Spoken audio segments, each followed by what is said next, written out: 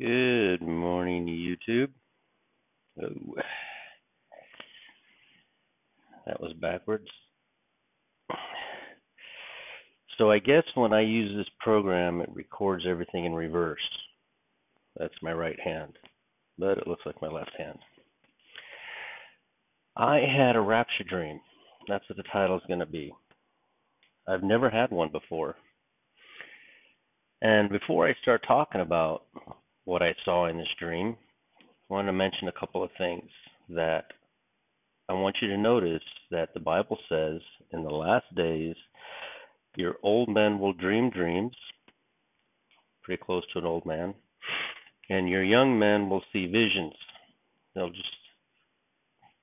vision is not like you're standing here and all of a sudden you're somewhere else. It's like you just your train of thought runs to an ideal and you envision something that happens. Now, in the Discord, Ken Potter has a room, and in there he's described what a true dream is. And it is not, a true dream is not discombobulated, random thoughts, and then you wake up, you're like, wow, that was a crazy dream, and then you go back to sleep, and in the morning you have to work to remember what the dream was.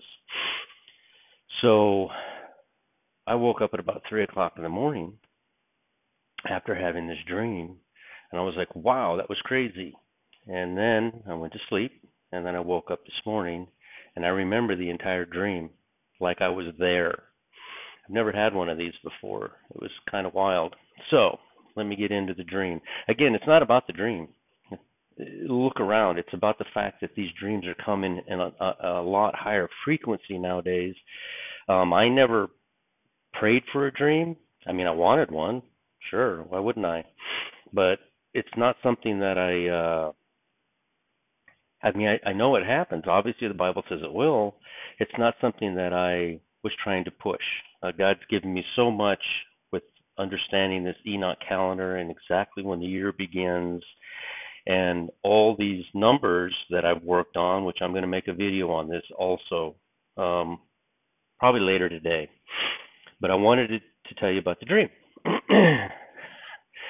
We're all sitting in my living room, me and my whole family. We're just sitting in there like we always are. Everybody kind of doing their own thing on their phones or watching television. The grandson's running around, going nuts like he does. He's 5. That's what he's supposed to do.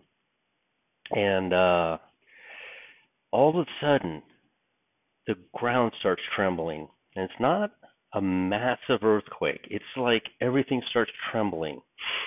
And I immediately know that the graves are being thrown open. I immediately know that in this dream. I'm getting shivers just talking about it. So I jump up and I run outside.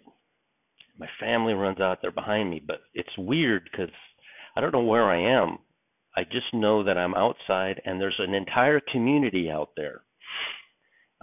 It would be like if I ran outside my house and the whole community was outside, but I have a little bit more property, so it would be tighter. Like a lot of people were outside, and everybody was like, "What's going on?" And I said, "It's the rapture. You don't know what's happening right now." And I immediately went to my knees, and I started praying as loud as I could, the Our Father, who art in heaven, hallowed be thy name.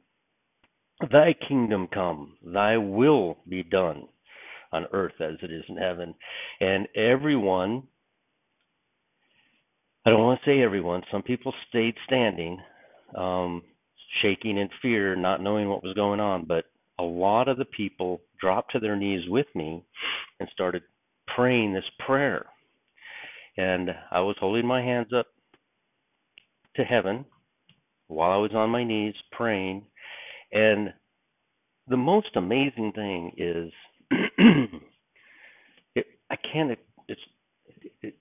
it's like your eyeball opening.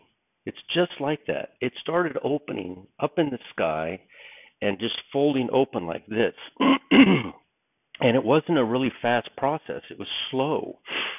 It was opening, and I could see it was incredible. It was like our sky was nothing but in the way of what's actually out there.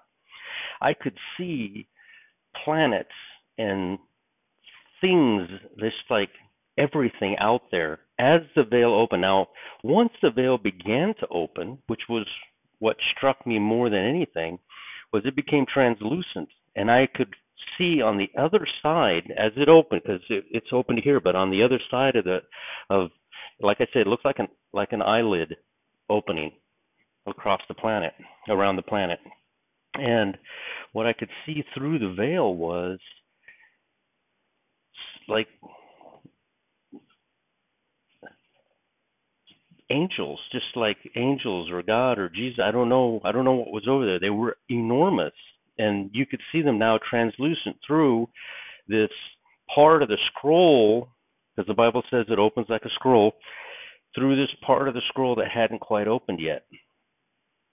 But it became possible to see through that translucent part because it had begun to open at the top. It was almost like, have you ever, like you have a window in your house that has a mirror tint on it. Nobody can see in until you turn the light on. Then they can kind of see shadows through it. Same principle. So that was it. I woke up. That was it. Nobody went up. We were at the moment where the dead were rising, and we were waiting our turn. That's where we were. So anyway, that's my rapture dream. That happened last night, and remember it like it actually happened to me, which is crazy. Repo Man 64. I wanted to make this all about this dream. Remember, go to a quiet place by yourself. Nobody needs to know. You don't need to tell anybody, and accept the Lord into your heart. We are in the last days. Um, the veil's about to be pulled back. You're about to see some stuff. Men's hearts failing them for fear for what they're seeing. So it's about to happen. There's no more time. You need to go and take and do this. You know God's calling you, and when He calls you, it's hard to resist, right? So I'm going to put a link, obviously, in the bottom to the Discord. Remember, let me show you this. Where's it at? When you come into the Discord, this is what you're going to see. This is the main meeting room. And everybody thinks, wow, this is boring. There's only one window. Swipe over. There you go. Boom. All of the windows right there. They're everywhere. We have Peyton at the bottom. And Watchman Adam. They have their rooms. They have a lot of information that's good. I even have one right here. We have a Latin room. If you only speak Spanish, se puede hablar en español solamente. Hay un cuarto para ti en ese Discord. Colleen's room. She's very faithful and servant of the Lord. Wackadoodle Samoan, Russ Wade.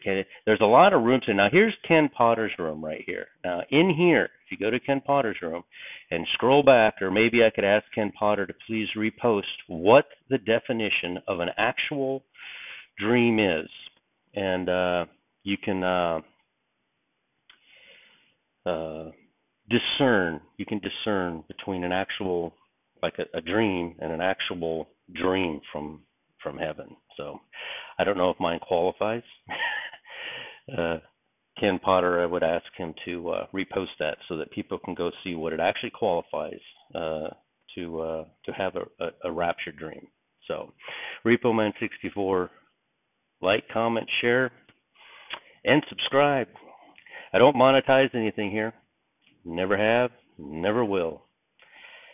But when you subscribe, which I do appreciate, it grows every single day, and I really appreciate that. When you subscribe, it doesn't do anything, doesn't cost you anything, but it opens up different availabilities to me that YouTube has to offer the larger my group is, and that's fantastic. But if we're going home here in a couple of days, I guess it doesn't really matter. I'm going to talk about this timeline that I built here. on the next video. Repo Man 64, please. We're out of time. If a guy like me had a dream, it's time. It's time. Get right. All right, how do I do this? I think I do this, and I think I do